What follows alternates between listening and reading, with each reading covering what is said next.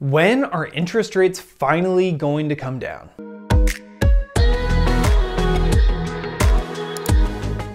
If you've been asking yourself the question, when are interest rates coming down? Congratulations, because you clicked on the right video. Hey guys, welcome back to the channel. This is Hans with the Gunderman Group here in the East Bay, and I'm gonna try to tackle one of the most challenging questions that's out there in the market. When are interest rates coming down and why are they so high still? So, quick disclaimer, I am not a lender. I don't hold a loan license. I'm not quoting rates here, but I'm trying to give you some understanding of this business, why the rates are the way that they are, and give you some context of some things you can do to hopefully become successful in your real estate journey.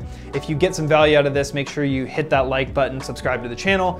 Leave me a comment down below. If you've got questions, I'm happy to reach out to you and try to be your real estate advisor on these things or connect you with the right person who could help. So as of the recording of this video in March, here's what I have for you.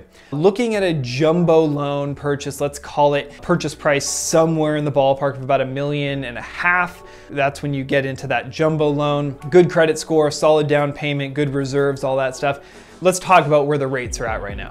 We are ticking below 7% interest, although just barely. And it depends on the lender, it depends on your credit, it depends on your down payment. All of that is unique to you, but a lot of the quotes you're gonna see out there are in the 6s now. But many of them have points associated with them. If you don't understand a point is 1% of the loan value that you pay as a fee at the closing table to the lender or to the bank, depending on where the loan's coming from. If you've gotten a rate quote recently, throw it down in the comments and say what you were quoted. Make sure you throw in if there was a point on that quote or not, because that's a huge factor. The lenders all have these pricing sheets where cash up front buys down a lower rate, because when a bank looks at the value of a loan and the profit of a loan, it doesn't become profitable for a serious amount of time.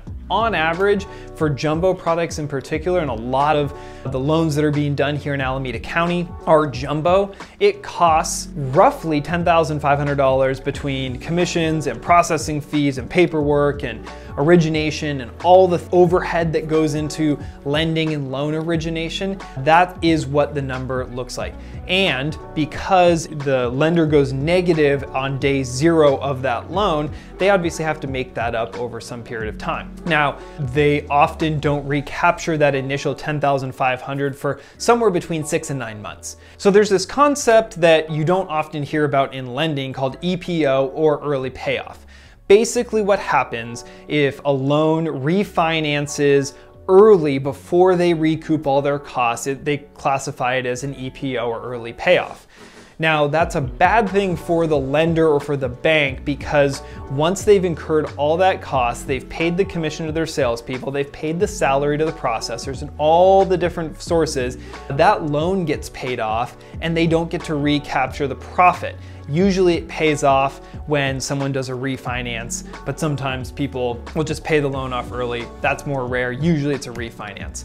All the lenders out there are assuming that rates are gonna start going down at some point this year. Some people think it's in a month or two, some people think it's Q3 or Q4, but generally the industry has priced in and has a belief that rates are coming down sometime later this year. Now, if lenders make a loan to you sometime in Q1 at around 7%, and then in 6 months, rates are at 6.5 or closer to 6%, there's a good chance you're gonna wanna refinance that rate, right? But if you do it too soon, at least according to their numbers, they have the chance to lose money. And so that's why they price these numbers a little bit higher, or take a point up front and make the loan a little more expensive. Because if in the future that loan pays off and all these loans pay off in mass, they have a huge loss on their books and they lose money and might end up going out of business. So you have to understand that the Fed rate isn't the only thing that impacts these loans, as I'm sure you've heard all over the internet. What these lenders are doing is basically making a business decision. If we're gonna spend $10,500 originating a loan like this, we need to be able to make a reasonable profit. And that's where that loan point comes in. or that's where they need to be fairly certain that you're gonna keep the loan, pay the interest over some period of time so they can make some level of profit before the loan goes away, right? So, without getting too much farther into the weeds, that's why loans are priced the way that they are. They're basically trying to bake in this theory, this idea, this assumption that in, call it 3 to 9 months, interest rates are gonna come down, which is a good thing, long run, right? But for today's market, for transacting right now, it's making things more expensive. It's making things harder to attain. It's keeping those payments a little higher or the closing costs a little higher or what have you. And it's gumming up this market that we have. And I just did a video recently about inventory. I've got it linked right up here, so you can check that one out. But in general, what's happening is they're trying to price in profit for the future, assuming that a lot of these loans are gonna refinance sometime in the not so distant future when rates come down. So good long-term perspective, not so good short-term. So I hope you got some value out of that. If you did, make sure you smash that like button and subscribe to the channel because we're gonna continue to put out content just like this and you're not gonna wanna miss it. Thanks for tuning in. This is Hans with the Gunderman Group signing off for now. See you on the next one.